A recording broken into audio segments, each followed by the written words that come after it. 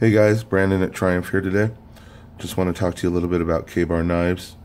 A couple interesting points. Their name, first of all, dates back to the early 1900s when a fur trapper wrote a testimonial to the company. He wrote, while he was trapping, that his gum jammed, leaving him with only his knife to kill a wounded bear that was attacking him. He wrote the company and thanked them for making a quality knife that helped him kill a bear. But all that was really legible on the note was K, an A, and a bar. It was Ka-Bar, kill a bear, kill a bar.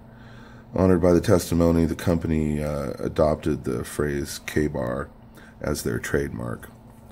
The knife has been adopted by the military to quite the extreme. Shortly after the start of World War II, Ka-Bar began working with a Marine quartermaster to design a fighting knife for the United States Marine Corps. Soon production was underway, and the fighting utility knife that would later become a Ka-Bar was a widely recognized name.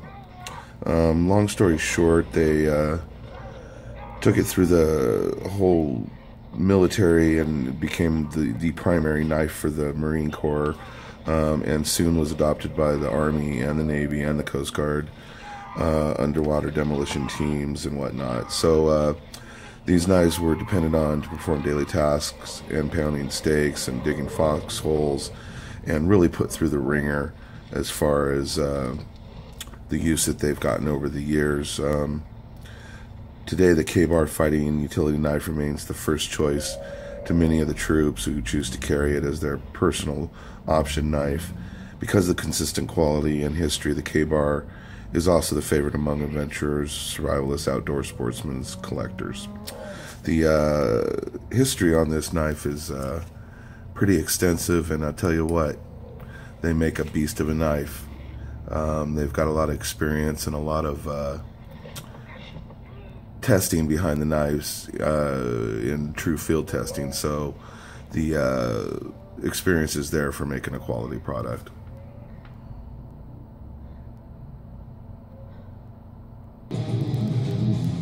Alright, hey guys, it's Brandon at Triumph, and there she is, my Ka-Bar from Ribar.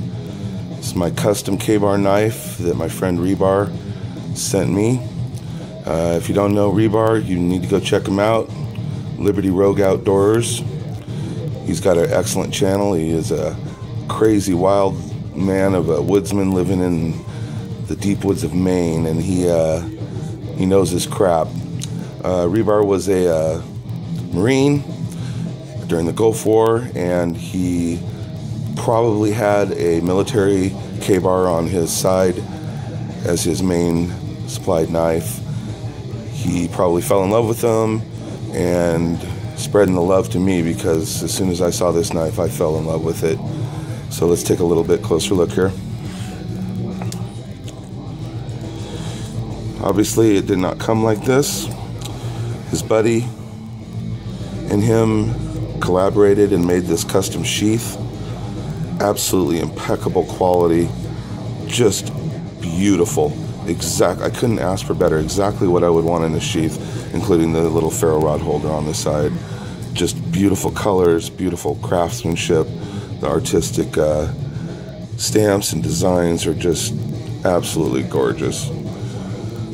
Okay, so obviously the knife came with a stock handle, which would be this right here. He removed that and replaced the stock handle with custom ironwood grips, which you're seeing right here. Beautiful ironwood grips.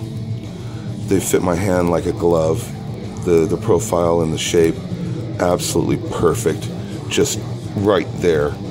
You just can't beat it. It's like an extension of my limb. It's perfect.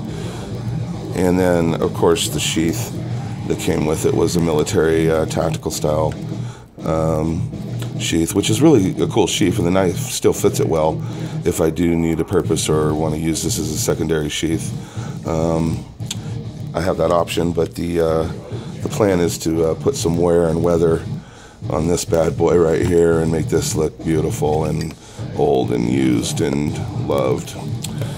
Okay, so the knife, he treated and aged the blade himself with his own special process. I believe vinegar was a part of it, but I'm not sure what else was involved with the treatment. The steel is D2 steel, high carbon, high quality steel. Probably some of the best steel that you can get. The spine at the thickest point here in the middle of the handle measures in at a true 1/4 inch. This is, if you could feel this in your hand, you wouldn't believe the weight for the actual size in comparison. The blade does taper off as you go along, and it does thin out towards the end to a very beautiful, nice profile as far as the way the taper goes down. So you can see it has a nice high Scandi grind on it, just absolutely beautiful. It's so deep of a grind, gives you a lot of allowance for your sharpening and getting your razor's edge on there. Just an absolutely beautiful knife. I am just digging it like beyond.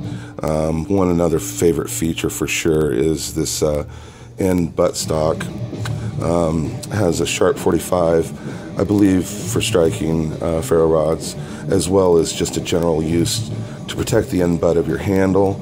And also, this is great for tons of stuff, from breaking up nuts and cracking crabs to, you know, I'm sure you can imagine all the uses that something like that would be good for. So it's just gorgeous all the way through. There's just not a damn thing I can find wrong with it. This will be a knife I'll use for the rest of my life. Put some love, put some use into it, and enjoy it. And it's a worker for sure. So there she is, my Ka-Bar from Ribar. If you haven't checked out his channel, go show him some love. If you enjoyed checking out my knife with me, give me a like and a subscribe, and more stuff along this line is coming along in my channel. So I hope you all have a really great day out there.